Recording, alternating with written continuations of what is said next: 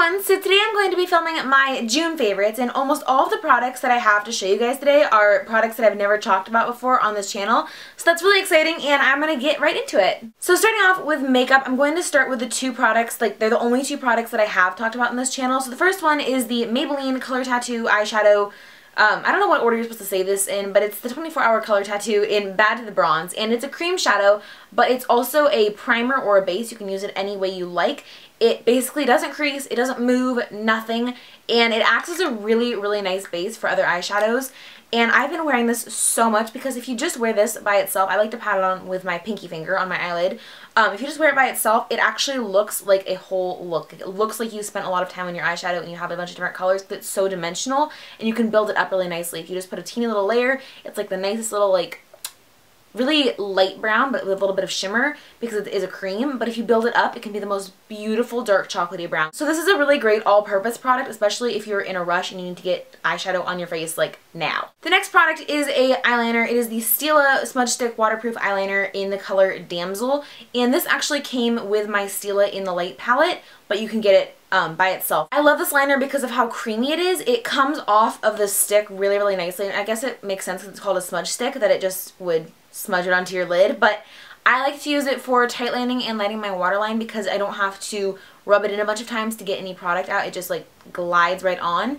The only con to this product is that it does take a while to get off. You have to use a pretty heavy-duty eye makeup remover to get it all off, but because it's waterproof, obviously. This is another great all-purpose product like the Color Tattoo eyeshadow because it just goes so quickly. You just glide it on and you're done, and it just gives the most gorgeous intensity, but it's kind of a subtle intensity because it's a dark brown. Damsel's a dark brown color, so I love this, and I think it's a really, really good multitasker. If you want, you can even smudge a little bit of this on your eyelid, and it blends easily enough that you can use it as an eyeshadow. I've been using it in my crease some days and I really like the way it looks. The last makeup product I have to share is a new one. This is actually something that I got in my June Birchbox or May Birchbox, one of the two. They arrived at kind of the same time.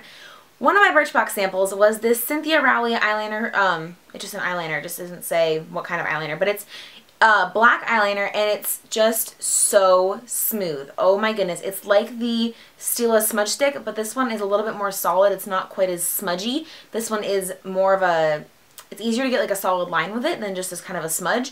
And I've been wearing this almost every day since I started trying it from my Birchbox, and I love it. And again, with the smudge stick, like I like lining my waterline with it, I like lining my tight line with it because it comes off so easily and you don't have to rub a bunch of times to get a line. And it's just amazingly creamy, and I'm really, really happy with the sample that I got. Moving on to skincare, I have another Birchbox sample that I've been trying out. It is the Supergoop SPF 30 Everyday Sunscreen. If you guys haven't seen my Birchbox unboxing video, which I will link down below if you haven't seen it, they accidentally gave me two of this sample. They try never to repeat samples, but they gave me one in my May Birchbox and gave me one in my June Birchbox. And they were really apologetic. They awarded me $10 in points because they felt so bad about giving me duplicate samples, but I actually don't mind at all because I've tried this sample and I absolutely love it. This is the first sunscreen for face that I've tried that doesn't make me oily and it doesn't make me break out. And I feel like when you're putting on sunscreen beneath makeup, it's so important to find a formula that works well for you, that's not going to make your makeup like look cakey or look shiny or slide all over your face. And this, ooh, this is just perfect. I dropped it. This is just perfect because it soaks into your skin really, really nicely. It doesn't sit on top. And I just feel like it's just a really, really good product. And as soon as I run out of the samples, I will be buying the full size of this because it's the best face sunscreen that I've tried, and that is saying something. On to hair care. I mentioned this in my products I've used up video, my last video, which will be linked at the end of this video and in the info box if you want to go watch it. It was, what I used up was a sample of this that my hairdresser gave me, and I went out and bought the full size. It's the Matrix Hydratherapie Conditioning Balm, and it's not actually a balm, it's just a conditioner.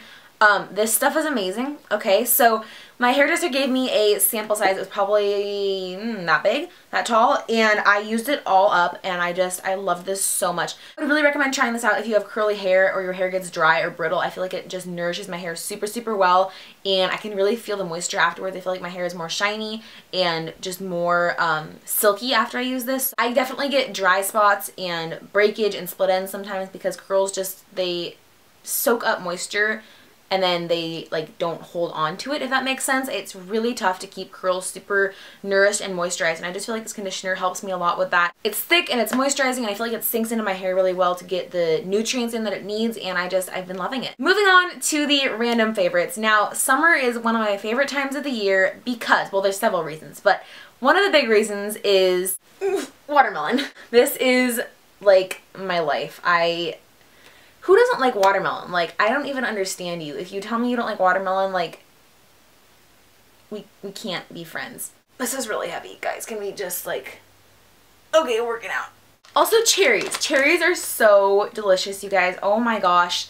I've eaten so many cherries this past month. It's like, it's probably not so good, but they're just so good, and they're so sweet, and they're so juicy, and just, I don't even have anything else to say. Like, you probably had a cherry, like, you know what I'm talking about, but seriously. This looks very suspicious. It's not suspicious. This is rhubarb.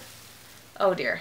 I can't take myself seriously with this huge stalk of red vegetables. But anyway, this stuff tastes amazing when you sweeten it a lot. It takes a lot of sweetener because otherwise it's really, really bitter. But I actually made a raw vegan cheesecake using rhubarb as the topping, and I basically just put it on the stove with some honey, and I boiled it until it was just like a soup, and then I put it on top of my raw vegan cheesecake, which is mostly nut based, and I froze it, and it turned into just something so delicious and so good. It was like a rhubarb popsicle, but I don't know. It's just really delicious. I can actually link the recipe that I used for the cheesecake down below. It turned out really, really well. I did a dinner party, and everybody really liked it. Rhubarb is usually used with strawberries in pie, but I wasn't making a pie, so there's that. Okay, my very last favorite is a candle, and I actually have another one of these candles burning right behind me. I had to pick up a backup because I was so afraid that they were going to run out, or I was going to run out, and they wouldn't have any more. I got that candle like the beginning of the month, I think, and I've already burned it more than halfway. It is the Bath & Body Works Endless Weekend Candle, and it says Fresh Summer Mandarin, Sun-Kissed Magnolia, and Blue Coconut Water. This smells so good, you guys. I don't even know how to tell you how delicious this smells. And now that I'm thinking about it, did I maybe mention this before? I feel like I mentioned this before. I might have. I don't know. I don't even care. You need to know about this. You need to get it because, oh my god, it smells like Hollister. Actually, it smells like a beach day. Like, if I was thinking of going to the beach, and like, this is the scent that comes along with going to the beach. And also the packaging of this is really, really gorgeous. It's a new line from Bath & Body Works. It's this year's summer line, and it doesn't have a lid, which is kind of inconvenient for storage, but at the same time, the packaging looks like sea glass, which is just gorgeous. And I don't even know, like, I've been burning this so much. I love it, and I'm probably going to pick up another backup or two because I do not want to run out of this. I want to burn it all year long, and I'm just obsessed. So those are all of the things that I have been loving this past month. Let me know in a comment below what your June favorites were. I'd love to know. Just so you guys know, the uploading schedule on this channel is going to be changing in the near future. Up until now, I've been doing one video on Monday and one video on Thursday, and this week I'm actually going to be out of town, so there may or may not be a video this weekend. I will try to get a video scheduled to go up at some point while I'm gone. However, the change in the upload schedule does not mean less videos, it means more videos. So there will probably be a video 3 to 4 times a week through the end of August. And I'm just trying to figure out what days I want to upload, if I even want to stick to the schedule or if I just want to do it kind of whenever. If you guys have any input for those ideas, let me know in a comment below if there's any certain days you'd like to see videos. I'm open to suggestions. So please just hang tight in the next week if there is a slight shortage of videos. I am working on it, and there will be much more frequent uploads in the near future. I also want to thank you guys for getting me to almost 200 subscribers. It means so much to me that there are so many of you now, and I just love that I'm able to reach this wide of a community of people. So yeah, just continue to share your thoughts in the comments, and feel free to message me at any time. I want to keep a really personal connection with you guys. So I love you all, and I'll see you next time. Bye!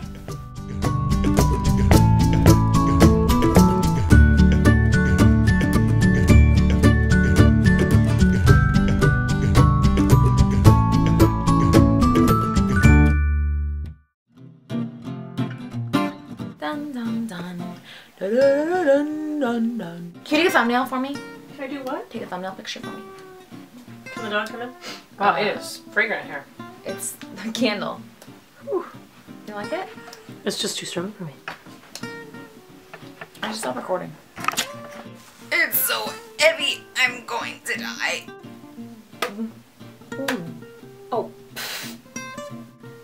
drums.